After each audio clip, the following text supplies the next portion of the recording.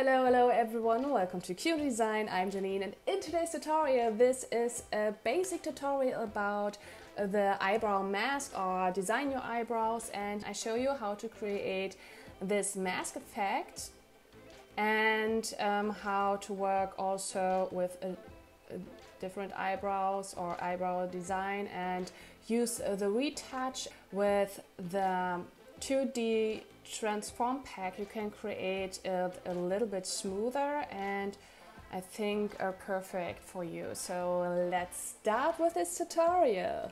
Okay, let's start, and we start with a simple retouch and go to your face mesh, so this one right here, and we add a material, just call both of them Retouching, and the material to Retouching, go to Retouching of course, so make it pretty smooth. Next step is we start directly with the face mesh for our eyebrows, so go and add a new face mesh to it. Make sure it's in your face tracker and call this one Eyebrows Mask. Just copy this name and add a new material. This material, double click on it and just go and call this Eyebrows Mask. And for this mask we need make sure we have the face tracker texture extraction. So you see the face tracker texture right here, and go back to the material of your eyebrow mask and go to flat and add the face tracker texture to it, and make sure you see this cutouts right here that we don't want that. So make sure that you go to your eyebrows mask and go to the eyes and mouth and disable these two, so this is perfect. Again, back to our material, and the next step is to add the material, not the material, we start with the patches. That makes more sense. So we start with adding the patch for our material.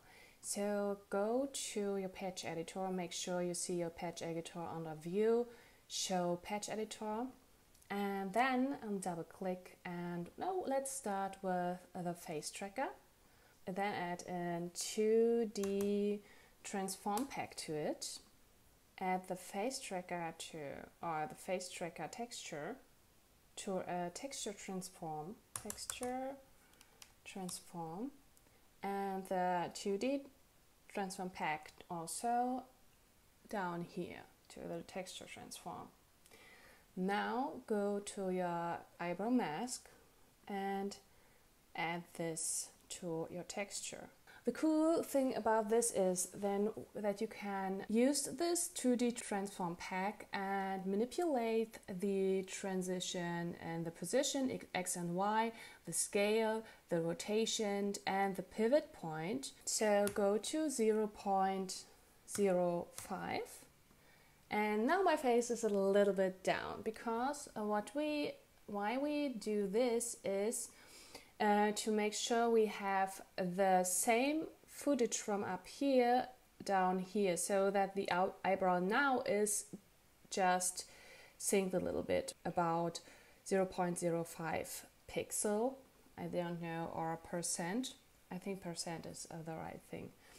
And now I just show you the Photoshop data. So this is the template, so I know where I am when I make the mask, and I created this mask for the no eyebrow effect, and also I use green very often, so I see a lot about what I'm doing. You see I blended in the upper eyebrow and lower eyebrow, and I also add some designs right here, and also just for the example, some eyebrows I just added the Sanji eyebrows from One Piece. Just export this as PNG every single layer I want to use later. This is our mask later, and we start with this mask.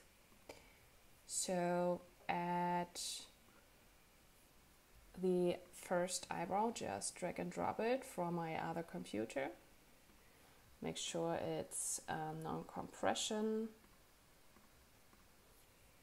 Go to Eyebrows Mask.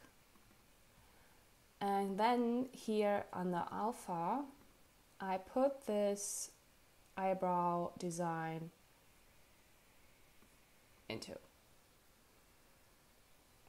Maybe just a little bit higher. You see the effect right here, so make sure that the mask is perfect. You have to test a little bit, but this is a pretty nice effect. You see it's blend very well.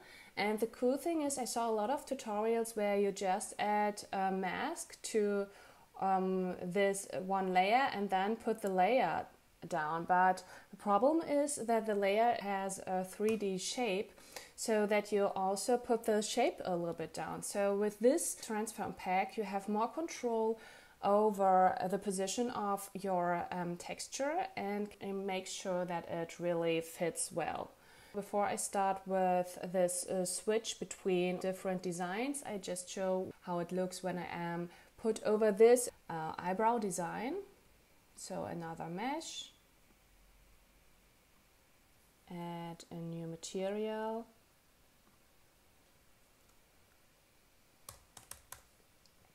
design, and I'll click on this one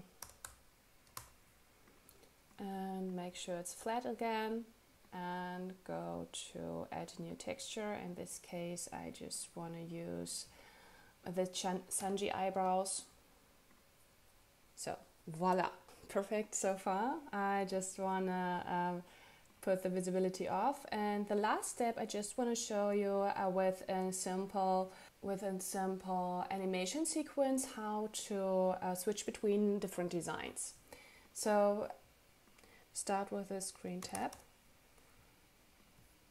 add it to a patch editor, and then you need a counter, increase. The next step is go to my eyebrows mask right here and add a new animation sequence. Hello. So this is sequence eyebrow mask, eyebrows mask, and go to new texture in your sequence, animation sequence, and this is what I wanna add. 6, okay, 6 frames. So count to 6.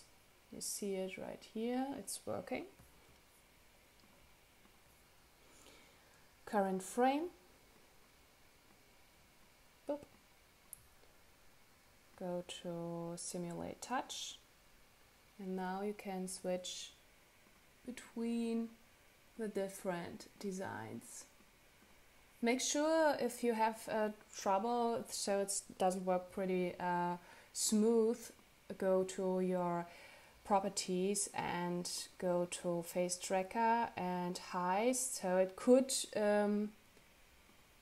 look a little bit better. But this is a pretty nice result, pretty easy to manage, pretty easy to create. So I hope you enjoyed this basic tutorial.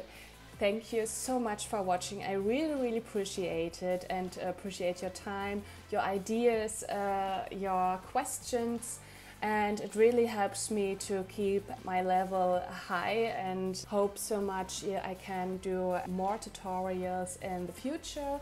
Please leave your message if you like this tutorial. Of course, like this tutorial and tell it everyone who wants to know this.